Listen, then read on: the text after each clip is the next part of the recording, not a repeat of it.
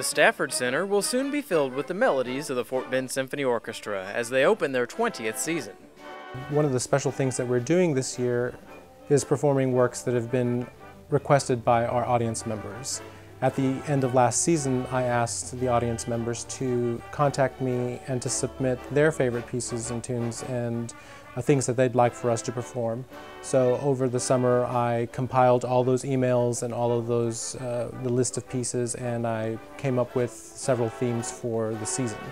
And we've got special music that's being composed. Our composer-in-residence, Monty Pishney-Floyd, has written a fanfare for us. It's called Texas Surprise, and that's in celebration of his upcoming birthday and our 20-year anniversary. So that was a nice excuse to get him to write some music for us. The celebration committee, which consists of myself, Sandy Chapman, and Marilyn Conger, who are all original members of the symphony.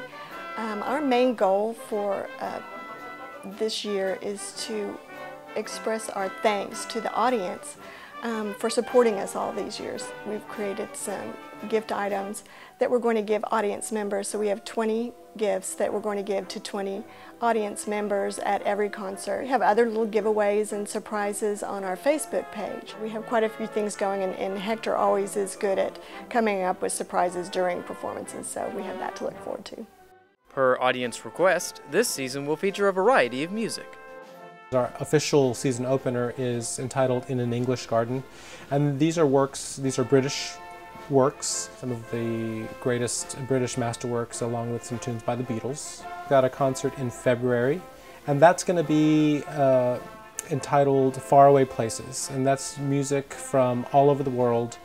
This was, I had a couple of requests from audience members, and I didn't know how I was going to piece them together, and I just thought, well, if we did this potpourri of works, we could bill it as Faraway Places, so kind of a musical journey around the world. And the last concert of the year is going to be a Broadway review, and we had a lot of requests for Broadway music at the end of last season, so we've put together a really exciting show of Broadway music with some soloists coming back to perform with us and a couple of just instrumental tunes. The symphony provides an enjoyable time for everyone. I think the biggest thing that I want the audience to take away from the performances is just a joy and love of music.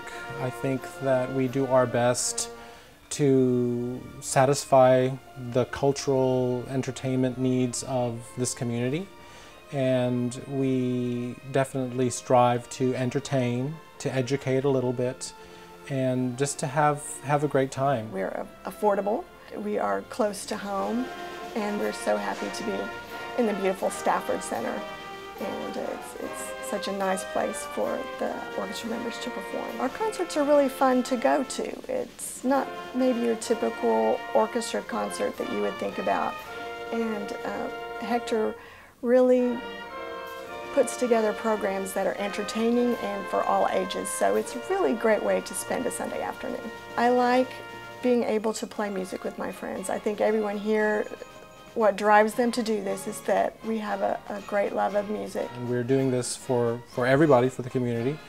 We do it because we love it, because it's fun. The orchestra is made up of volunteers, so if there's anybody out there that plays an instrument and that's thinking about picking it up again, we would love to satisfy that need and have them join us. For a complete season schedule, to find out how to audition, or for more information, visit fbso.org. For Artbeat, I'm Chris Barcus.